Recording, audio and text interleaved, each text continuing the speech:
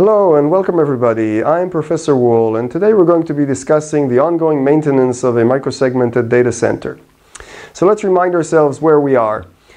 We have a data center that's virtualized, and it has a filtering fabric that allows us to write policy governing traffic inside it. We went through a discovery process.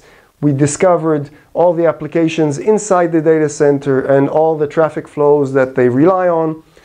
We wrote that into a filtering policy that's enforced by the filtering fabric, and we crossed the D-Day at which we switched the policy from a default allow to a default deny. We've stopped learning, and now any kind of additional traffic that crosses the data center requires some kind of presence in the policy so that it will be allowed. And we need to maintain this. Now, when we start thinking about maintenance, we need to realize that the data center is not alone in the world. It's connected. Maybe we have internet connections coming in, reaching various parts of the data center. Maybe we have parts of our estate in the cloud, and connections to and from the cloud are entering the data center. Maybe we have business partners that connect to various parts of our data center.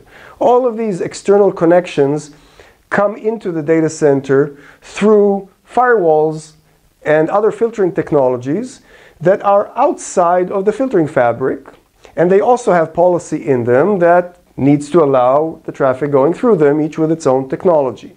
So when we're maintaining all of this, we need to maintain it holistically so that all the different filtering technologies work and enforce exactly the same type of policy and don't contradict each other. Okay, now let's switch gears and think about what's happening in another part of the organization, which is the information security team.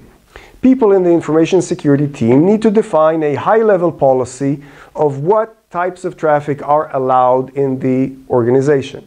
A convenient and common way for information security people to think about this is to use a tabular format that I've spoken about in the past, where each of the rows in this matrix represents a zone or segment in the network.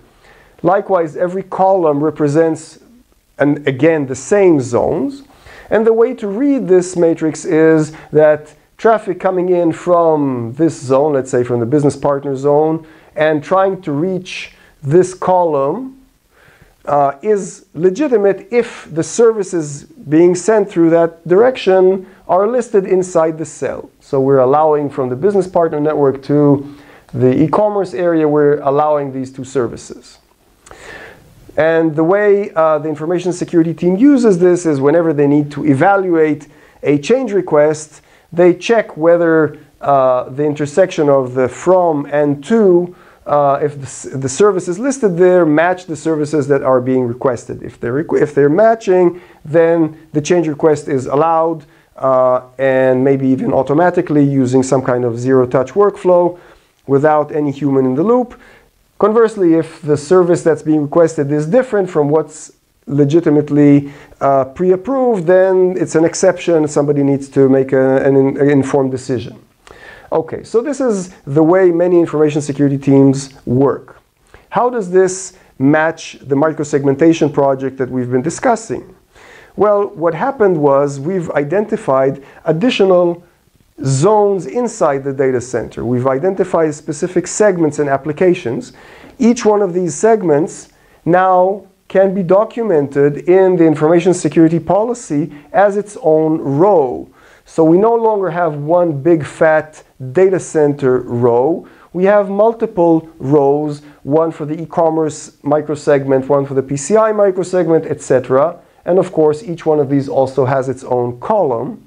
And now we can be more specific. The information security team can indicate that the e-commerce segment inside the data center is allowed to connect to the internet and send emails out. However, the PCI zone is not allowed to do that. This distinction is enforced by the filtering policy, the microsegmented filtering policy inside the data center. However, the traffic from the e-commerce application out to the internet is also governed by one of these firewalls, a traditional firewall that connects the data center outwards. So the fact that we've microsegmented the data center allows the information security team to write high-level policy that's much more specific and can differentiate between what's allowed east-west versus what's allowed north-south. Now, the same structure can be used in multiple scenarios. It's not just for a what-if scenario for a new change request. It is also very useful in situations of compliance. So many regulatory compliance standards require organizations to have a security policy. For instance, ISO 27001 is exactly like that.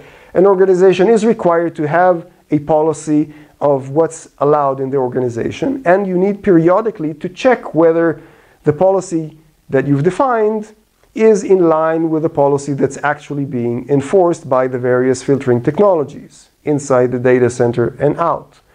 The same matrix can be used to check whether what's in it is in line with the policies being enforced and identify any kind of violations if there are any, produce all the reporting, etc. So this structure is a useful structure for information security professionals to use to think about what is supposed to be allowed and what is not supposed to be allowed. And there are technologies that can use it directly to automate various tasks. And using a microsegmentation project allows this structure to be much more granular and to indicate more specifically what is allowed inside, outside, and into and out of the data center. Thank you for your attention.